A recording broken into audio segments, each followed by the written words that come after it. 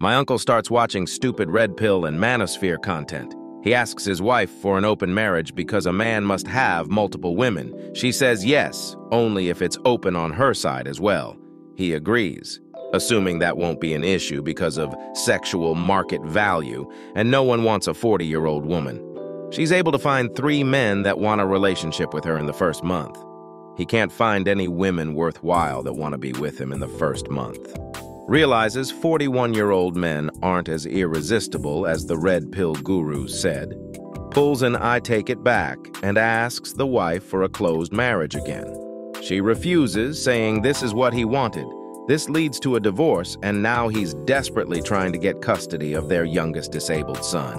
How many more men that consume Andrew Tate-like content is this going to happen to in the next few years?